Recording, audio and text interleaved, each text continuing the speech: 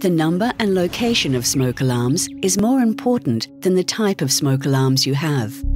You are required by law to have smoke alarms between each sleeping area and the rest of the house. This is why you will often find them in a hallway or a main room of a house.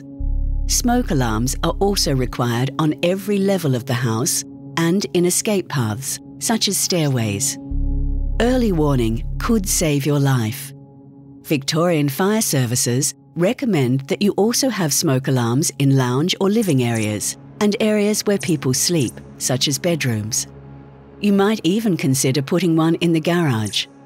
For the best protection, having interconnected smoke alarms means that when one activates, they all will. Smoke alarms are not needed in kitchens, laundries or bathrooms. In these areas, they are likely to cause false alarms. Only working smoke alarms in the right locations save lives.